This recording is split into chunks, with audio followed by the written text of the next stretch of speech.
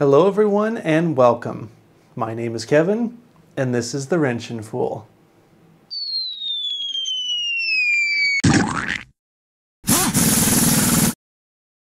In this video I wanted to go over an issue that I used to have with my 2019 Chevy Bolt EV. Now I don't have the car anymore. I sold it, or traded it in I should say, on a trade repurchase for a 2022 Bolt EUV. So I don't have the 2019 anymore.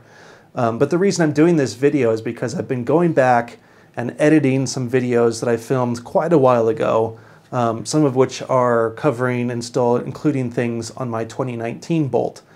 And there's been some semi-uncontrolled rants in some of those videos that were triggered by charging issues that I was having with Electrify America, up to and including going to charging stations, trying every single charger there, and not being able to charge at any of them.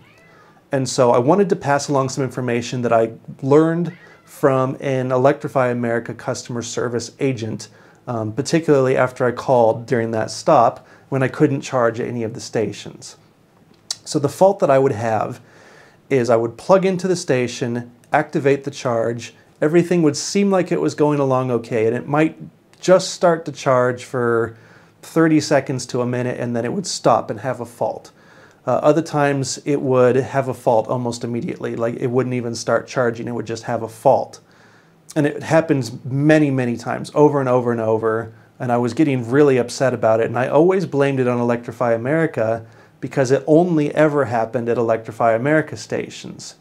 What I was told by the Electrify America customer service agent is that there is an issue with the Bolt where when you're using a station that has a liquid-cooled cable, like the Electrify America stations do, it puts strain on the connector, the charging connector on the Bolt.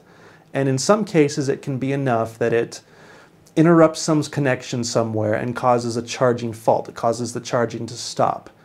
And so what they suggest that I should do is once I plug the Bolt in, just kind of lift up a little bit on the back of the cable. Not really pushing up hard, but really just enough to sort of support the weight of the cable.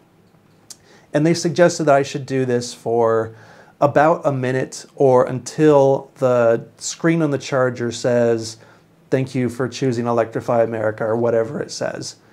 So I called them when I was not able to charge, when I was at a station where I tried every single charger and it wouldn't work. And so immediately after getting off of the phone with them, I tried what they suggested and it worked perfectly.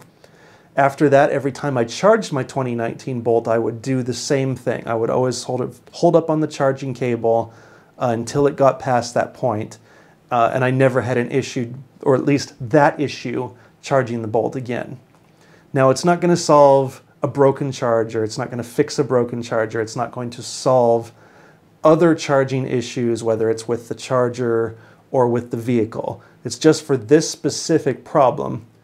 But I wanted to pass that information along, one, because there's a lot of other Bolts out there that could potentially have this same issue and benefit from that information.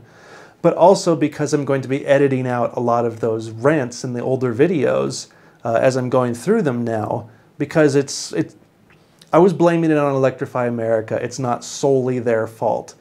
And so I want to update that information, remove my outdated rants now that I actually know what the problem is and know how to address it. And so I'm just making this video as sort of a coverall for those videos that I'm going to be editing. Anyway, that's going to be it for this video. Thanks for watching.